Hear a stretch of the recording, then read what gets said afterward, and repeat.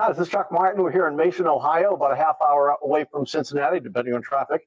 With me is the CEO of Ryse Aero, Mick Kowitz. Welcome. Thanks, Chuck. Glad to hear. So we have a personal flying vehicle here. Tell me about this. What is this? So this is an ultralight aircraft, and what you're looking at here is 6 independent propulsion modules with carbon fiber propellers, independent systems, so that if a motor goes out, this thing will continue flying. If 2 motors go out, it can still land to the ground safely. That's the reason we have a 6 propeller configuration as opposed to the traditional 4 with contra propeller systems. And this will take off and land from water somehow? It will. So it has a 3-float fuselage system with outrigger floats, and it's designed to stay inflated when you take off and when you land in and out of water. And where would a person store this? Well, it's big. Yeah, they can store it in the garage. It fits in a traditional garage. It fits on a traditional trailer. So you can store it wherever you want to store it, really. Is it heavy? It is not. It weighs about 300 pounds, and it's pretty easy to move around. We have a kit that you put on. A single operator can move the vehicle anywhere they want them to take it. So a person comes in here. This is a one-person vehicle.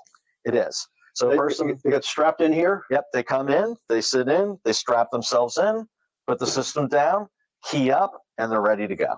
So tell me about these joysticks. Is that all that's needed to operate it? It is. So the left joystick is a up and down joystick and a side to side in this particular configuration.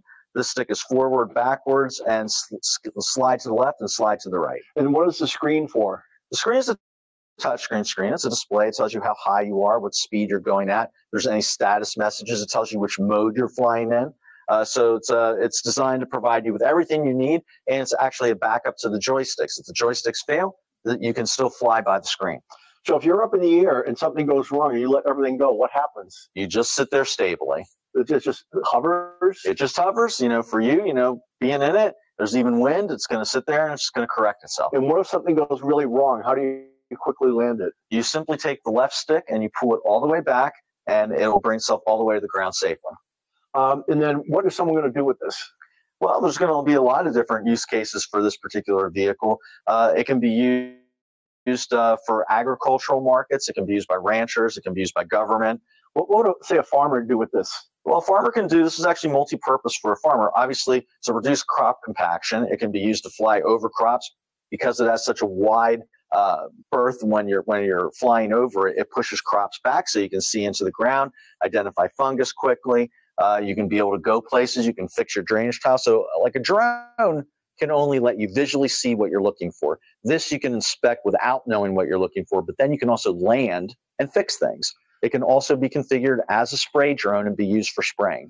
So you've been doing this for a while, and you have some other versions over here that I see that are like version 1, version 3? Yeah, this is version 3.1 is this version, and this is actually a pre-production version. This is pretty close to what the production vehicle will be as we start building the production vehicles in the first half of next year. So is the big year for these things 2024? It is. 2024, this will be coming out and being delivered to our customer base in full quantity. So where does this evolve over time? Where do you see this going down, like going years ahead? Yeah, I think personal vehicles that fly are real. You can actually use this as a personal vehicle to fly right now. But I think as it develops, it'll move into a more Mosaic is a new platform that's out by the FAA. And just being able to be a multi-passenger vehicle that's not an ultralight, where you will be required to get some certification. We see this growing into that. We also see it maybe even shrinking into something smaller. So you look like you're basically a booming startup. Like people are doing everything everywhere here. What's it like working here every day? It's a lot of fun, but it is a lot of work because we take very seriously this vehicle. It has all the redundancies in it that any aircraft has that goes into the public. In fact, probably even more redundancies. This, I believe, is the safest ultralight on the market.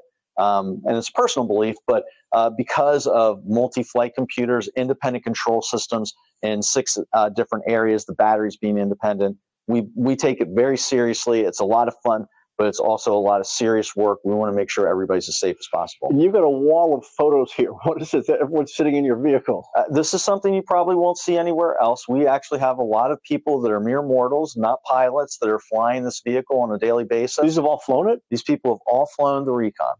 And so you'll be added to this wall as well. And, we'll have a lot more people joining the ranks of people flying it. Well, I'll be interested in keeping track of your company. Thank you so much. Yeah. This is Chuck Martin in Mason, Ohio.